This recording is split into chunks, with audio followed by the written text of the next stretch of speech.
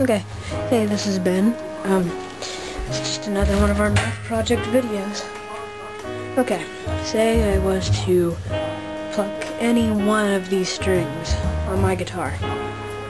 What is the probability that I will strum just the high E string right here?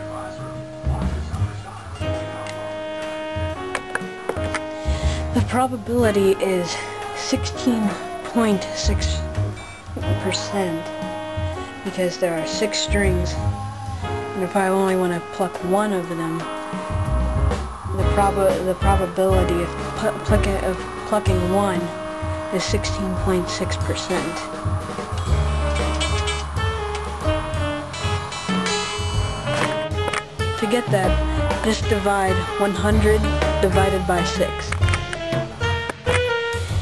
That means that if I want to pluck these 2 strings, the probability of doing that is 33.3%, because 16.6% times 2 equals 33.3%. Good night. Upset stomach, Pepto-Bismol.